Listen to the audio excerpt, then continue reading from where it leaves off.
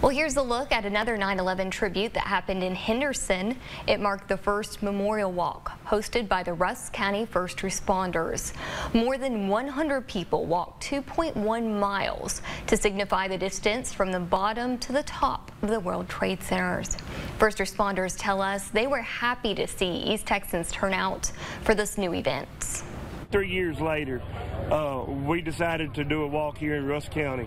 This is our first walk, and just to see the participants, this is the biggest thing you always hear is never forget.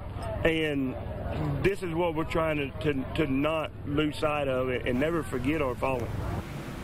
They tell us they plan to continue these walks every year for the foreseeable future.